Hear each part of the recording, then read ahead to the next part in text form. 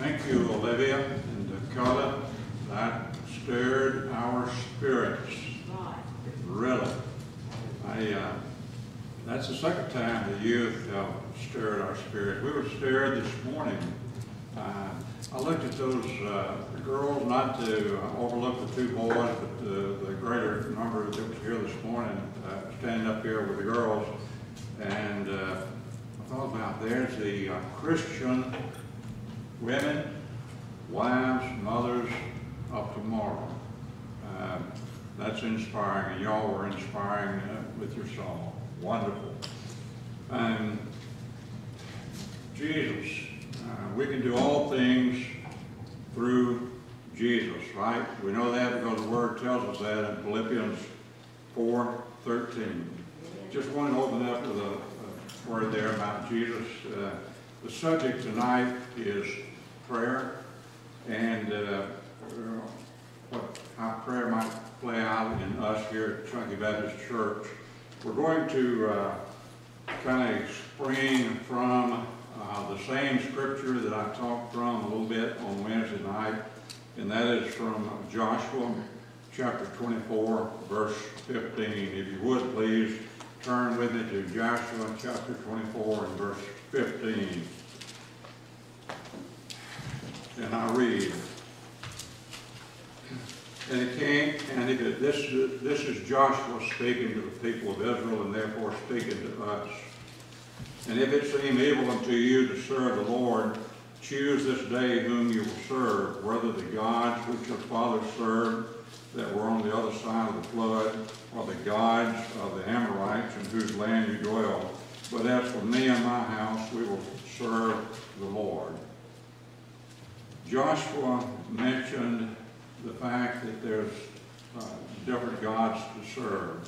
Among the ones he mentioned there, obviously that's not the true and living Lord God, our Creator, but it's false God. One that he mentioned was the false God that even Abraham, his father, that's amazing that God looked at Abraham and he called him not because of any pedigree, because it says here that Abraham's forefathers worshipped other gods. And then we're given a second example. It says the gods of the Amorites. There, in this culture of 2024, there are infinite gods that can detract us from the Lord God. The list is too long to name, but to touch on a group, sports. It's easy in sports, whether it's a sport you like or the sport I like, it's easy to cross the line from it being a sport that we enjoy to it becoming a god to us. Sherry and I spent a good bit of time in Houston. We lived there before we moved to Chunky. And there's one sport in Houston, I won't name the sport because it would seem like I'm condemning that particular one, but it's a version of ball. And Sunday morning is the preferred time when that is played mostly. And that's where the crowds are on Sunday morning, participating in that sport. It's another version of the false gods that are around us. And here's the thing about it with young people. Remember when we were young, young people are easily impressed. And a constant example around you becomes an accepted norm, even when that constant reference around you is wrong. That's illustrated in the very next book, after Joshua. We're told in the following book there in Judges, and I'm going to read from Judges chapter 2 and verses 10 through 12. Joshua has just died, and there's a change in leadership, and things don't go well. And listen, and this brings out the point of what happens when we don't serve the true and living Lord God. And by the way, here's something to think about. We're created with a need to fill a void. God created us that way. And that need is going to be filled one way or the other. Of course, God intended that we fill it with He through Jesus and through His Word. And when any person turns away from the way that God intended for it to be filled with He, His Word, and Jesus, and Holy Spirit, there's a void, but not very long. Voids never last long. They're always filled with something. Reading here in Judges chapter 2, starting with 10 and going through 12. And all that generation were gathered unto their fathers. That's talking about the generation that lived and served with Joshua. And all that generation were gathered unto their fathers, and there arose another generation after them, which knew not the Lord, nor yet the works which He had done in Israel. I think about all the children of this community that is unchurched. They're like it says right here, if they never get God's Word, they don't know what is there for them. Continuing on with verse 11. And the children of Israel did evil in the sight of the Lord and served Balaam. Verse 12. And this is really significant here in verse 12. And they forsook the Lord God of their fathers. All right, that created the void. But look how it's filled. Which brought them out of the land of Egypt and followed other gods of the people round about them. It doesn't have to be chunky. It can be Cincinnati or Chicago or San Francisco or Miami, Florida, or any place in between. The prevailing culture is anti-Christian. And that prevailing culture can either influence us or we influence them. Regarding our interactions with the world, we only have three choices. We either can influence, we can try to ignore it, or we can imitate it. And too often, without intending to, we can be persuaded by the wrong culture around us, and we begin to imitate. Joshua said, you got to make a choice. Which God you're going to serve? All these false gods or the true and living God? We all make choices, and perhaps one of the most deceiving choices to make is the passive choice. Well, I'll deal with it tomorrow.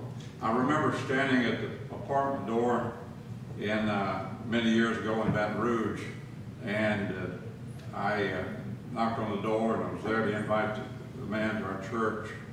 And he said, and it's real vivid to me, what he told me. He said, well, I'm not good enough yet, and I'm going to clean up my life, and then I'll think about coming. No, that is not the way it works. We can't be good enough. Even right here in Newton County, we have a significant population that they don't realize it, but they have a understanding of works. I've talked with a person within the last 2 weeks and talked about their spiritual condition.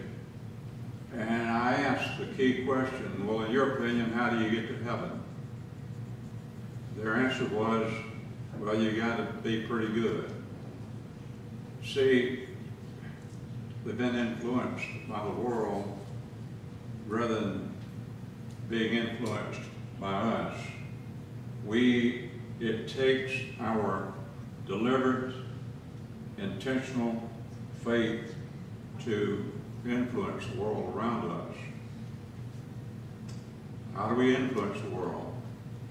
Well, among the answers is Jesus, faith, prayer, vision. You know, the vision that's in your heart is usually what you'll strive toward.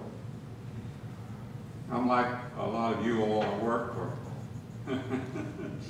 more than 40 years. My vision was to get back to Mississippi. The Lord took me on a long path to a lot of other areas. My vision was to get back to Mississippi. And I strive to do that. Praise the Lord, He blessed Sherry and I to come back. The point is, what is our vision as a church?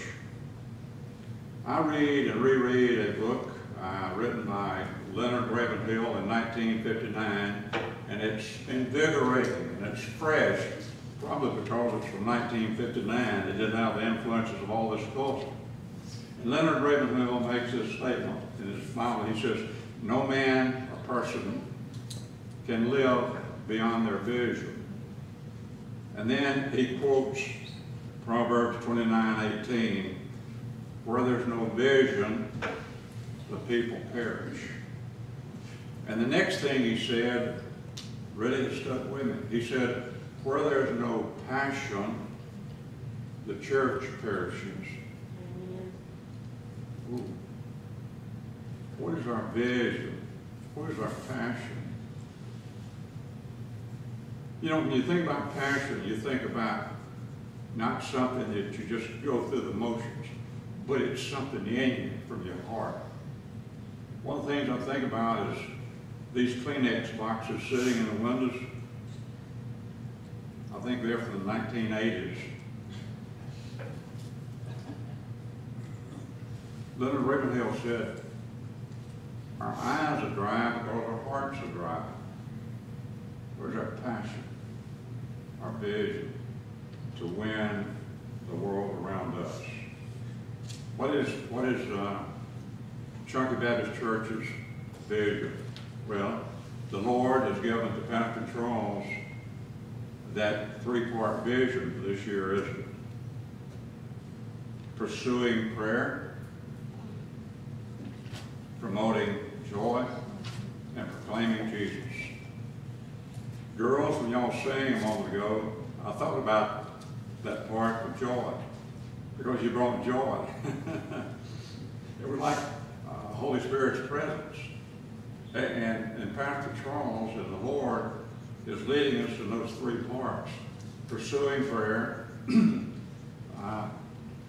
promoting joy, and proclaiming Jesus. I want to call a second point that Joshua brought out there in 24:15. He said, "But as for me and my house, we will serve the Lord."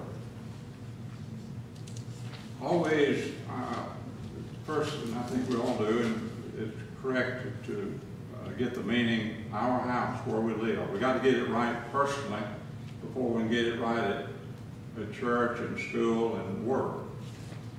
We can agree on that. We've got to get it right personally. So he said, "For me and my house, we will serve the Lord."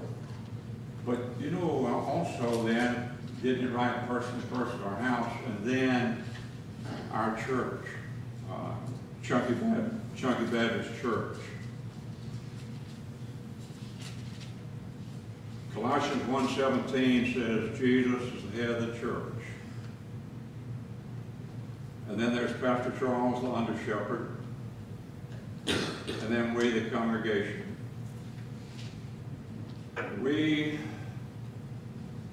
under the under shepherd guidance of Pastor Charles, and under the guidance of Jesus, the head of the church, we have a responsibility.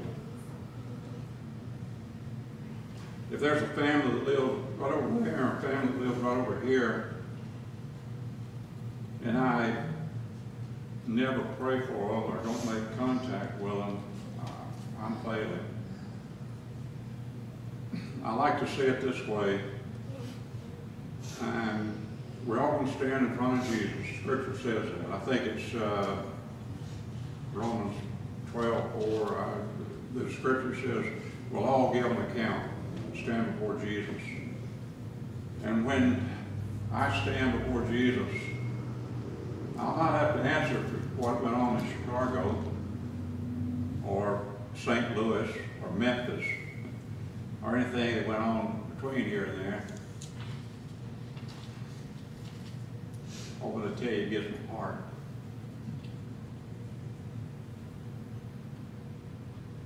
Remember that I have a responsibility for these families around here. Passion.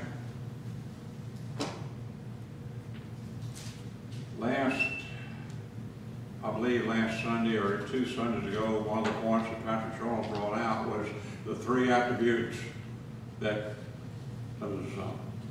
signifies and testifies to the presence of the Holy Spirit. It's given in Colossians. Thankfulness, joy, and submission. We have Holy Spirit's presence with us. And if we submit to God, we can have that passion that reaches the world around us. Joshua said, we will serve the Lord. That serving can be defined in many ways.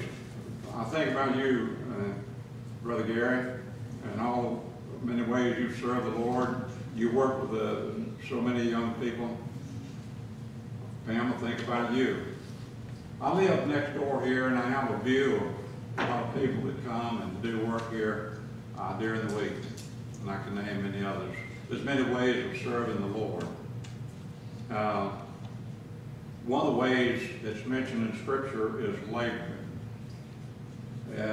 1 Corinthians 3, chapter 3, verse 9 and 10, along there says, we're laborers together with God. Prayer. By the way, we're going to conclude here in just a short few minutes. We're going to conclude with a prayer session for anybody that wants to pray before we have the invitation. Regarding laboring, I've been led to ask this question over the last many years. I get the opportunity to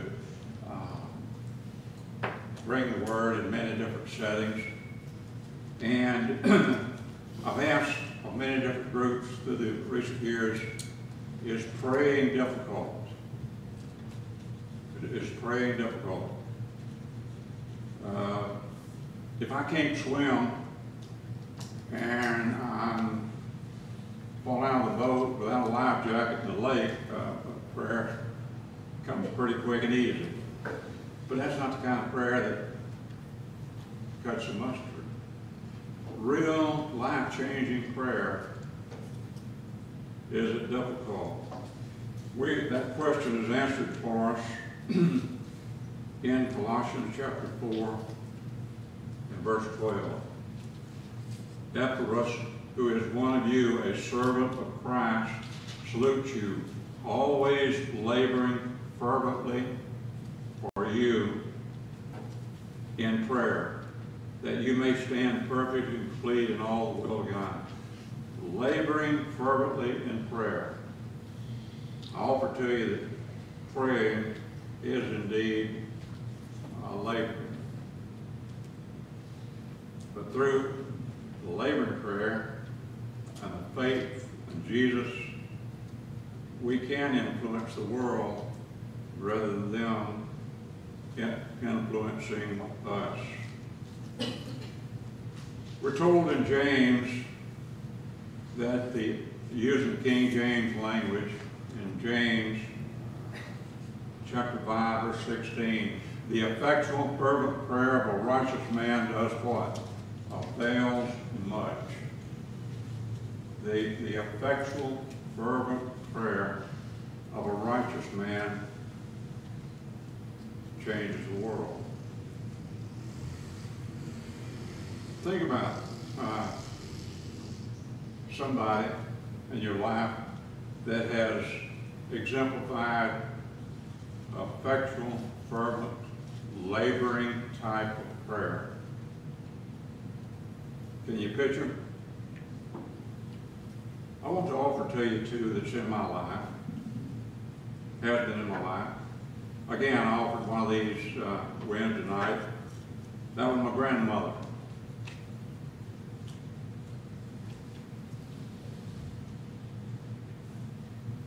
She didn't realize that she was influencing me when she sat on the front porch and read the Bible and prayed. My grandfather was in very ill health, and he was in bed most of the time, so she would go out right there and sit on the front porch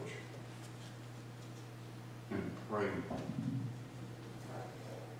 A more recent example I want to offer to you about effectual, fervent prayer. His name, at that time, and I presume still is, Andre. In 1998, a godly woman by the name of Becky, I'll just give the first name Becky, in the city of Baton Rouge. She had a passion for winning the lost of Baton Rouge. And her calling, the way she lived out her calling, was every Sunday afternoon she would get some cookies and some balls and hula hoops and games, and she'd go to low-income apartment buildings, and with those cookies and ball and games, she'd attract the kids of the apartment building. And I was blessed to get on Becky's team, and so I would go with her there every Sunday afternoon. I want to tell you, it was a mountaintop of experience. And week after week, you learn the kids' names. And I learned Andre. Andre was about 6 years old. And the way we would do it, we'd have the games, and then after the games, we'd come and we'd sit down and we'd have the cookies and the Cokes, and then we'd have Bible study and prayer. And there one Sunday afternoon, Andre, keep in mind, little 6-year-old boy, he prayed a fervent prayer, effectual, fervent prayer. It moved me. And what he prayed was, his heart was all there, and he prayed, he said, "Dear God, please bless and take care of my mother and my dad." I remember that line. We got through the prayer, and the kids scattered out and began to pray a little bit. And I asked Becky, I said, "Becky, why did Andre pray like that?" And she said, "Well, last year, his dad killed his mother and then committed suicide in front of him." That's a sad story. But he brought out that little boy on effectual, fervent prayer. Programs is not going to reach these unchurched families around here.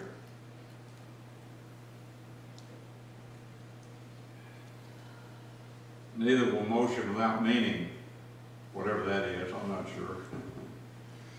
But we believe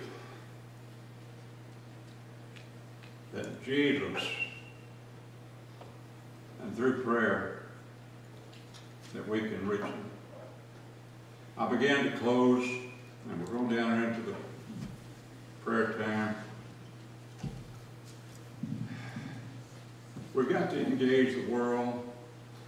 And I realized here recently that I was wrong because I was thinking, there's one family that I said to myself, they don't want to see me again. They don't want me to hear about it.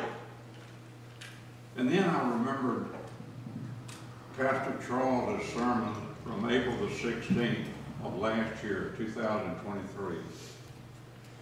He rung my bell with 4 words.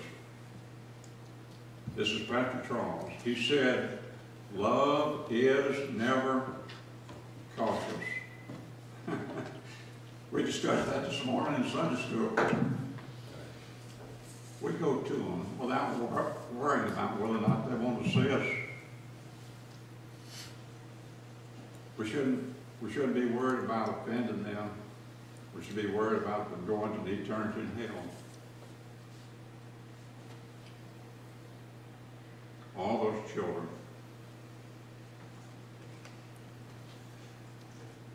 I offer to you, as we pray here now and in the coming days, we have 7 more days before VBS.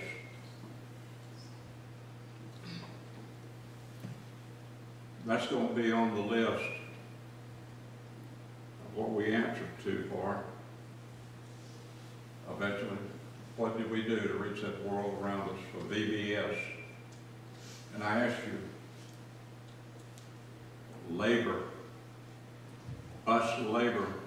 in prayer day by day for the next 7 days, so that all these children that never hear the word except maybe at VBS, that they'll hear it.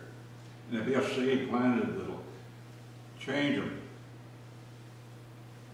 And then the other thing I offer to you is praying for the lost. I offer this to you that happened to Sherry and I.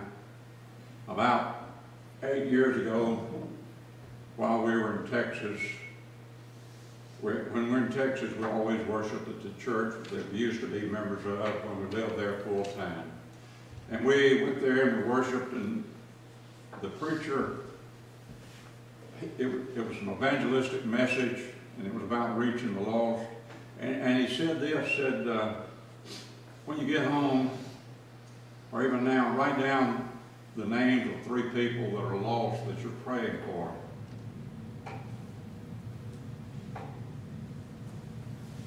I couldn't write down one name.